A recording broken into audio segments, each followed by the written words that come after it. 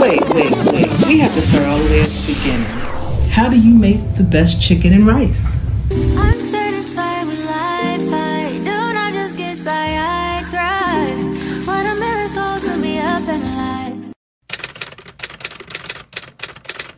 Yes, this is the only chicken and rice recipe you need. Do me the honor of subscribing, liking, and hitting that bell. Welcome to episode 1 of my recipe vlog. We're gonna cook something, hopefully learn something today, but if nothing else, I hope you had an amazing day and you ate something wonderful today. Let's get into it. I love grocery shopping when it's nice and clean and organized, and there was very few people in there this day. So anyway, chicken and rice is about customization. Today I'm using boneless, skinless chicken thighs and Dewey sausage, but again, use breast, use kielbasa, you can even use seafood. I use the same basic recipe for all my different flavored rices, so that's why I call it a master recipe. I prefer parboiled rice because it stands up to the cook time and you can mix it and it won't get soft and break, but again, use the type of rice that you prefer, but just note, softer, delicate rices might break up a little bit. Yeah, I forgot some noodles, but that recipe is coming up, so I had to grab them. Now screenshot the ingredients. It's 1 box of broth and 1 onion. I end up using less than I pictured. The sofrito here is optional, but if you don't use sofrito or don't know anything about it, just use fresh garlic. I'm going to make sure to follow it with a recipe going over how to make sofrito. It's super easy and it's a flavor bomb. Use your preferred AP season. I highly suggest to use Cajun or something more complex than just onion powder, garlic powder. Nothing wrong with that, but we looking for some real flavors here, some depth. And this is just a gentle reminder, clean your produce and also remove the stickers. Hey, I think our channel mantra is going to be, this is my food and I do what I want. I'm not going to make this controversial. If you don't clean your meat, that's your business. I use vinegar or lemon juice and then drain it. But do what makes you feel comfortable. If you like to do it raw out the pack, you raw dog your chicken. I don't do that. I clean it and I'm going to trim off the excess fat. But it's your business. You're eating it. So, hey. And this is just a friendly reminder. You may not always see when I clean the counters, but clean your counters as you cook. That includes, anything from the raw chicken or anything. It's just easier to clean as you go. Now here's a quick kitchen upgrade. Get smoked paprika. Regular paprika gives you color but not much flavor, but smoke is going to amp it up. I'm using Cajun and I'm using another all-purpose mix, but you choose however you like to do your chicken to stick in that realm, right? But take some suggestions here. If you just use garlic powder, onion powder, I know a lot of people use Italian seasoning. Go explore your mixed seasons and see if you like something new. But if nothing else, add smoked paprika. Season both sides and do this step first. I'm intentionally doing my chicken first so it has time to let the flavors get in there while I'm prepping everything else. Keep the chop on your veggies pretty small. I mean, this is rice, right? So you don't want big chunks. Now I'm going to show you how I do bell peppers. I cut around the sides and then cut off the bottom. It really reduces how many seeds you have to clean up. And it's just a method I picked up somewhere, probably on, Facebook or YouTube or something. I don't know. I've been doing it for a long time now. But if you're have never seen it, I hope this helps. Again, back to customization. I enjoy red bell peppers and yellow more than green, so that's what I went with. And my sofrito has green pepper in it. But again, you choose what works for you. Now I'm going to add sofrito. This is how I make it. I make a batch of it and then I put it in an ice cube tray. These little silicone bottoms are the truth. It makes popping it out easy. I will link it below. But let me know, have you ever heard of sofrito? I know some cultures call it green seasoning. We're going to do a video on that and talk about it later. I have some frozen garlic. You can use the garlic, the paste garlic, fresh garlic, but please don't use garlic. Garlic it's just not going to give what you need it to give. Trust me. Hey, it's your business, but just clean off the top. Just clean off the top. I'm going to link below my can opener if you're interested. I like it because it does this thing while I'm walking around, but hey, you know, check it out. Now it's time to cook. It's all going to come together really quickly. So you see I put everything in bowls just to make it easier for myself to manage. So first we're going to brown off our sausage and we're going to brown our chicken on both sides. It's not imperative that you cook the chicken through because it's going to be steaming with the rice for 20 minutes. So there's no problem with it being raw at the end. We just want to brown it because if you take a look at the bottom of the pan, you're going to get that build up, that fond. It's going to give you the depth of flavor. And this is what this is really about right now. We're browning the chicken. And then we're going to put our beautiful vegetables and our seasoning in there.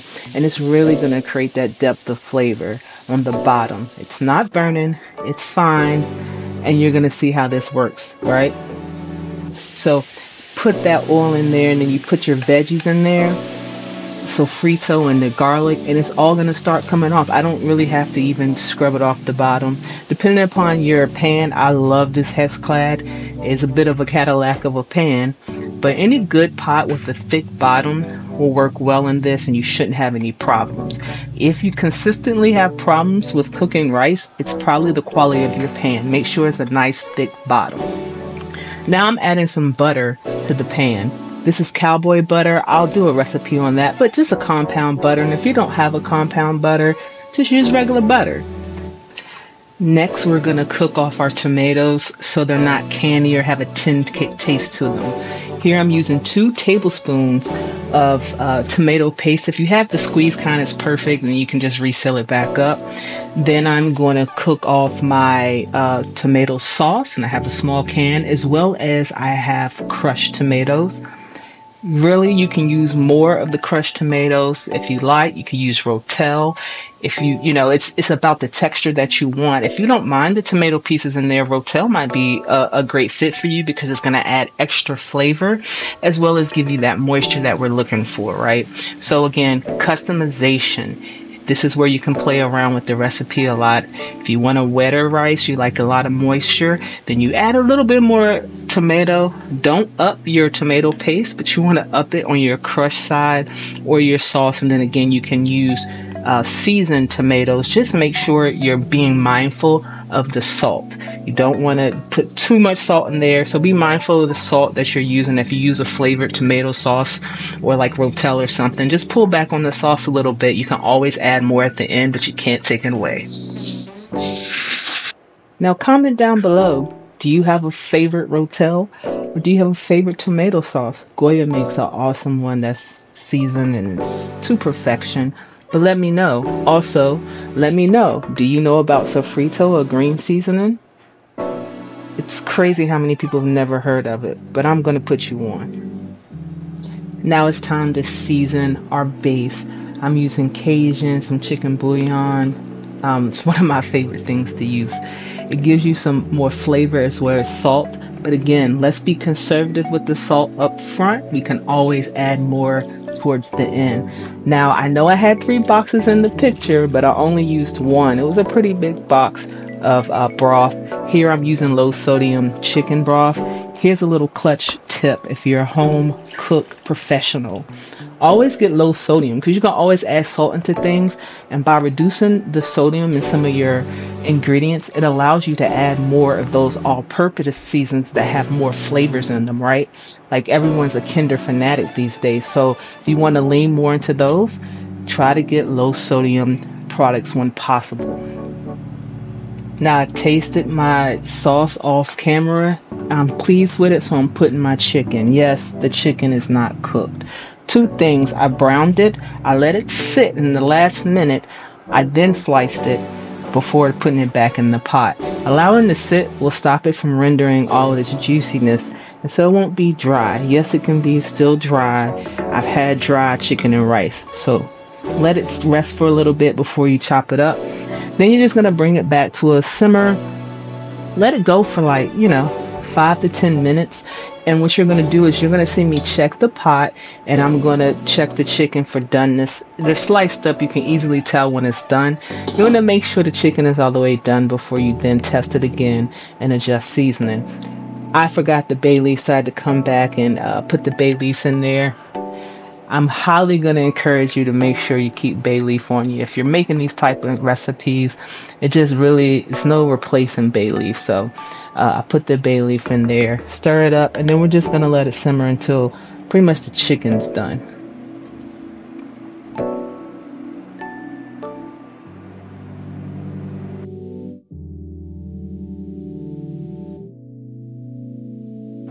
So about 5 to 10 minutes. We're going to check it. I got a little part, so what they say, hydrate when you wait, right? So, got my adult beverage. Yes, I'm over 21. And then we're going to check our pot. We're going to make sure that chicken is cooked through. And if it's not, just let it go a little longer. Now, I like to make sure my chicken is cooked through before I add rice. And the reason is I like to adjust my seasoning. I'm going to wait till the chicken is cooked through before I get to taste that. All right, so I'm pleased with it. It's cooked through.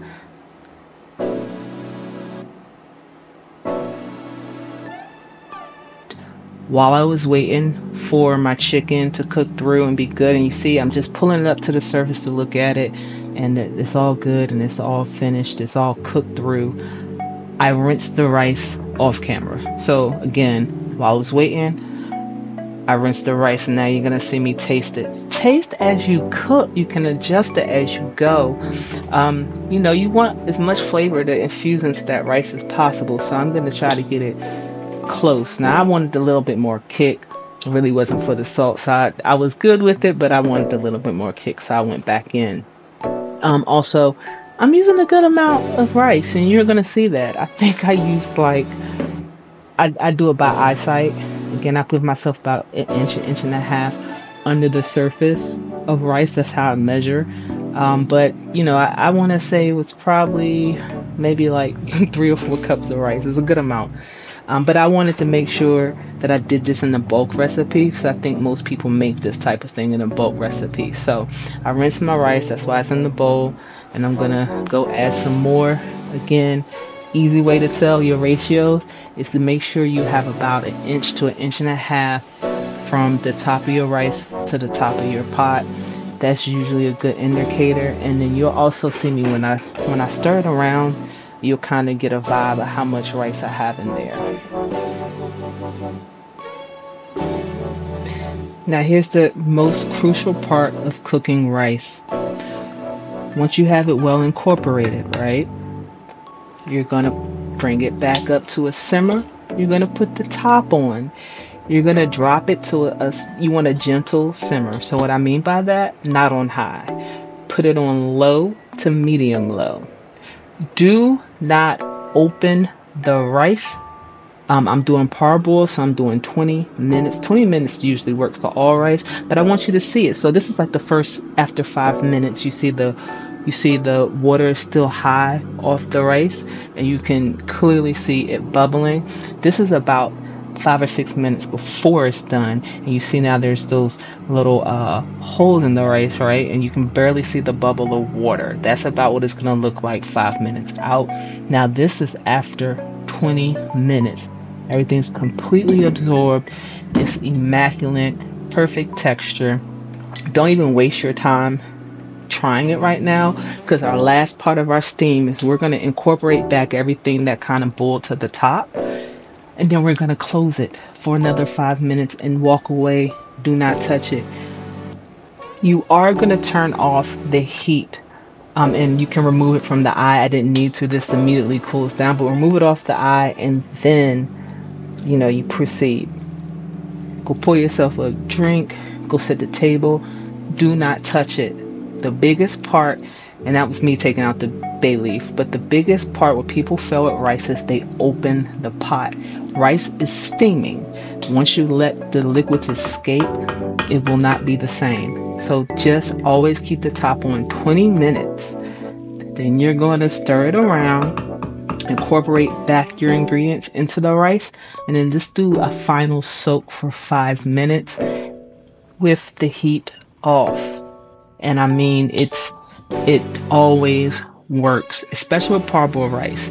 Now, other types of rice might cook differently, but I'm going to highly suggest you perfect this recipe with parboiled rice first, and then start to explore other types of rice. Now, things I could have did differently. I could have toasted my rice, something that you would see in a roast con pollo. I didn't do that here. I tried to keep this a master recipe that's going to be a little bit more universal and just easier to follow. But if you like to toast your rice, that's your business. Toast your rice. It is your food. You do what you want to do with it. I hope this video was helpful. I hope it found you in good spirits. And if not, I hope you're leaving in good spirits. Again, thank you for coming to my channel. I hope you have a great day. And please subscribe. Give me a thumbs up. Take care.